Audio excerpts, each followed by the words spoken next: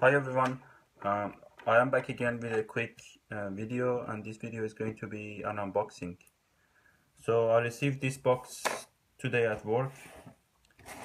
This one was supposed to arrive a couple of days ago, but there was some issues. There were some issues with delivery, so it came with a little bit of delay anyway. Uh, so I opened the box already because my colleagues they wanted to see the perfumes, but I didn't open the perfumes. So that's the invoice. That's one sample they sent me. The name is Simply Belle.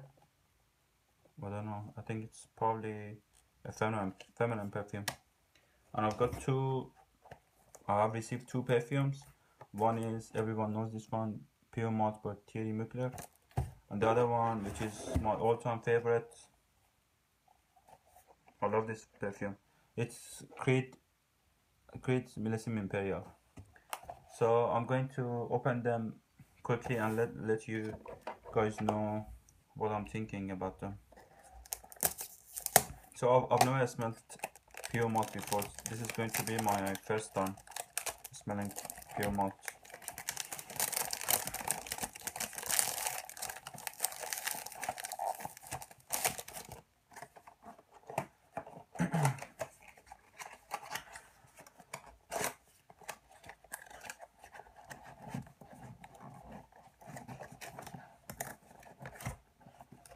I have pure Havana already too, so they come with uh, paper, and here's the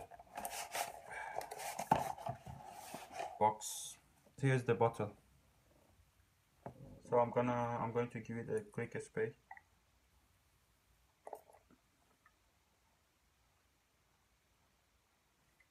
Obviously, this has got the same DNA as Pure Havana and Angelman. I like it, and I'll have to wait for probably a couple of more minutes. So that's pure malt. The other one, Creed's Millésime Imperial. That's the card.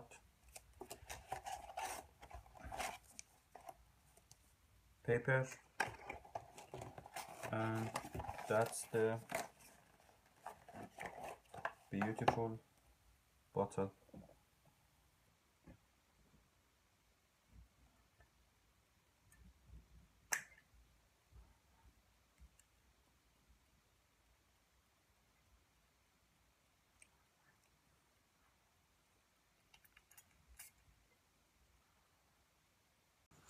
Okay everyone, sorry about the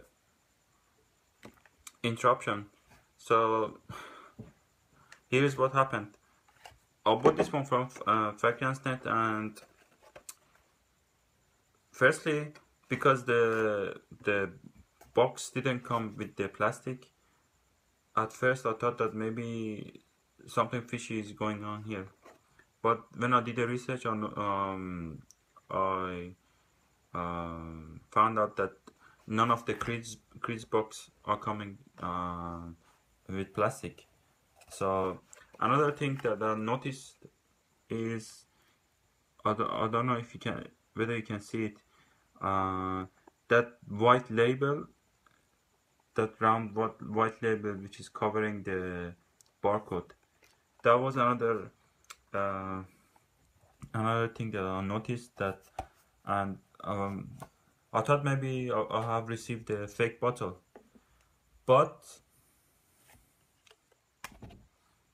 I think this one is real for a couple of reasons.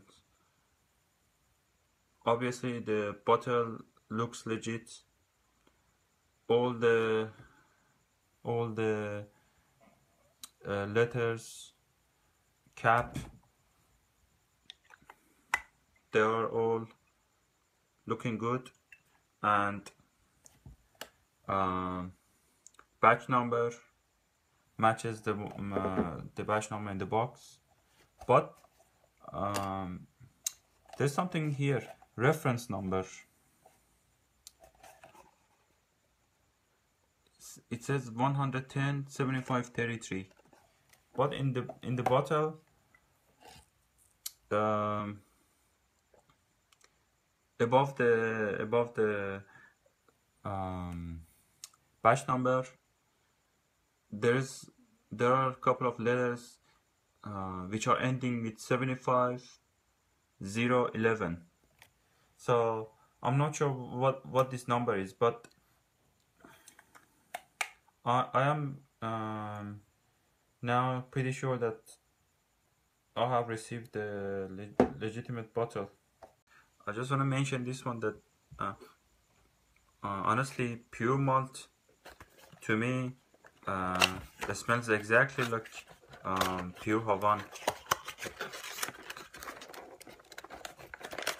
especially in the dry down. I get exactly the same notes and same vibe that I get from pure Havana, and honestly, that's a bit disappointing for me. That's it for me. Take care. Bye.